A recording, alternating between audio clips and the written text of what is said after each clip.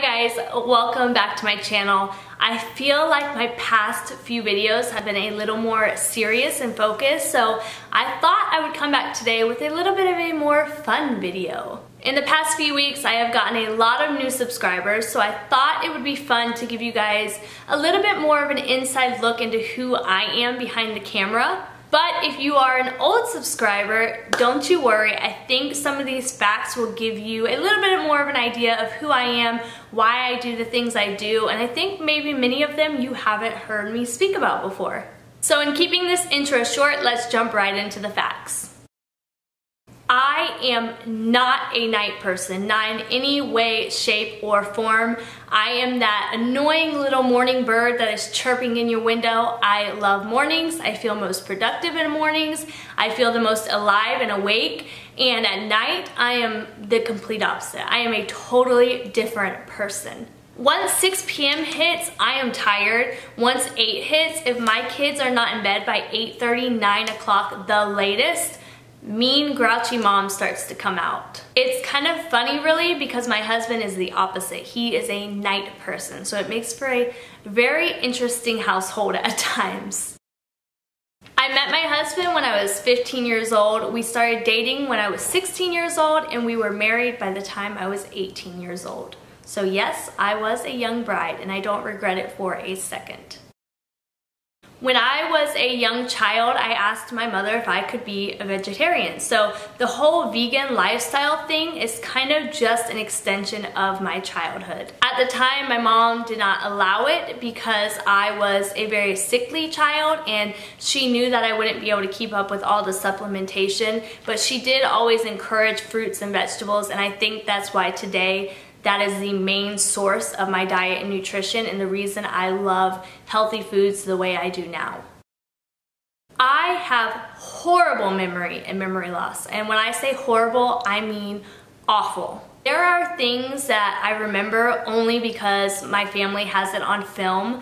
It is so bad that there are times that I wonder if I have fabricated something in my head because my memory is so bad and I can't figure out if I have created things or manipulated situations. This sounds so crazy.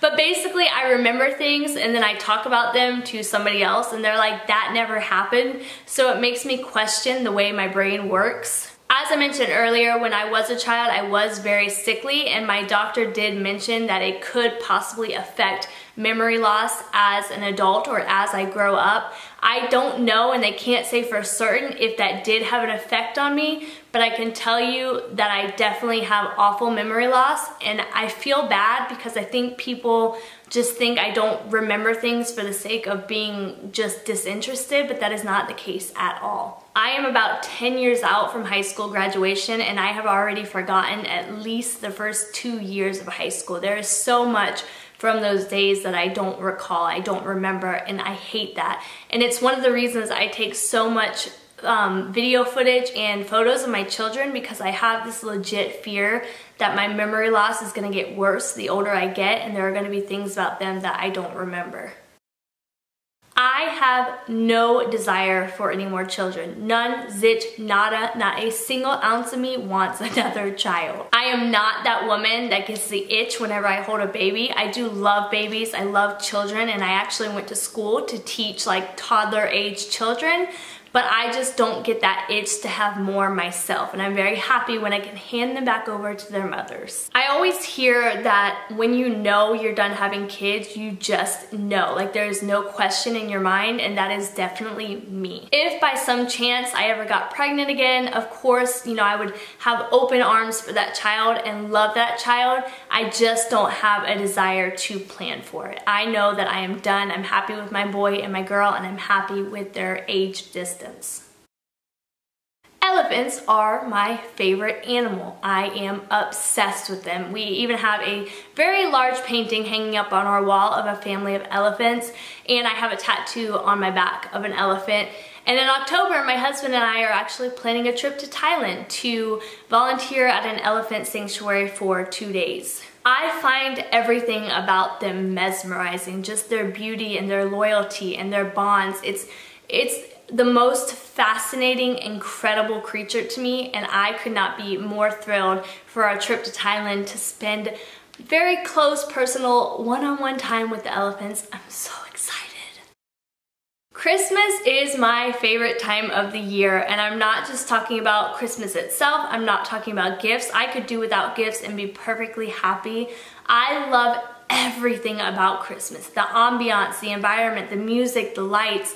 I love going to shopping malls and just seeing people laughing and smiling and spending time with their family. I am that crazy mom that will wear an ugly Christmas sweater every day, and my kids, we have so many events and so many things that we plan out during those months, and whenever Christmas goes away, I feel a great deal of sadness. I just love it so much. In fact, this morning I told my kids that we have 10 months until Christmas, and they kind of looked at me like, okay. But to me, it's like we're 2 months closer to Christmas, and it's an unhealthy obsession. I have severe wanderlust. I mean severe. I don't know if it's because of my upbringing. We moved around a lot when I was a child, but I just have no desire at the end of my life to be settled into a home. My desire is to travel the world with a purpose. I want to create some kind of organization that helps to give back and travel the world and make a difference in other people's lives. I love learning about new cultures and meeting new people. I think a lot of parents, they have this hope for their children to grow up and go to college and get a job, have a family, get a house, and I don't really have that desire. My desire for my children is that they grow up and they figure out something to do for work that contributes to a greater cause, that they will want to travel the world and help others and just contribute to the bettering of our world. And maybe that's unconventional, but I just find so much joy in meeting other people and experiencing different cultures, and I really hope and pray that the way we are raising our children will kind of encourage them to do the same. My husband and I are night and day, complete night and day. For example, as I mentioned earlier, I am a morning person through and through. He is a night person. He comes alive at night. I am more laid back and relaxed. He is more intense and focused and driven. I am more of an optimist, whereas he is more of a realist. I see the glass half full and he sees the glass half empty. He is literally my yin to my yang, and I think it makes for a very interesting marriage. It can be really, really difficult at times because we do not communicate the same. We do not see things the same way. He is very black and white and I'm very shades of gray, but I also think it makes for a very, very strong union because we balance each other out. So it's hard, it's difficult at times, but again, I think it just makes for a very strong union, and I worship him. It sounds so silly, but I worship my husband. If I wasn't doing what I'm doing now and I had to work a more traditional, maybe 9-to-5 job, I would want to either be in the marketing and branding field, or I would like to be an interior decorator. I think both of these things kind of have the same appeal and the same purpose, just one is more for business and one is more for someone's personal life. I think branding a person or a business or creating an image, it helps a company or a person express themselves, show the world what they have to offer, what they want people to see in them, what they want to share with the world. And I just find people and the way they think to be so fascinating, and the way everybody is so different. I would love to work with that on a day-to-day basis to really capture somebody's essence and turn that into something that they can physically show the world.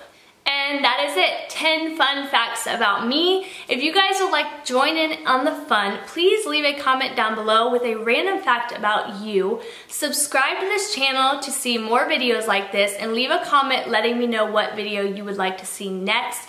Ring that little notification bell down there so you can be notified of new videos, and I will see you guys in the next one. Bye!